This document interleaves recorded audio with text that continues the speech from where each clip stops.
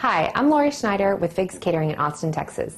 On behalf of Expert Village, today we're going to show you how to make a baked spaghetti squash casserole with sun-dried tomatoes. So our next ingredient is going to be our sun-dried tomato. And today we are adding sun-dried tomatoes that have been soaking in olive oil. So if you don't have access to sun-dried tomatoes in olive oil, you can use a sun-dried tomato that's just been dried regularly. And sometimes you can find those in your produce section. So I'm going to take some of those sun-dried tomatoes and I'm going to line them up on my cutting board. And I've got about 5 here. And I'm just going to run my knife down the length of the sun-dried tomato.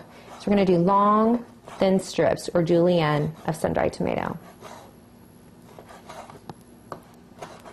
And I love sun-dried tomatoes because they've got a really nice, sweet flavor.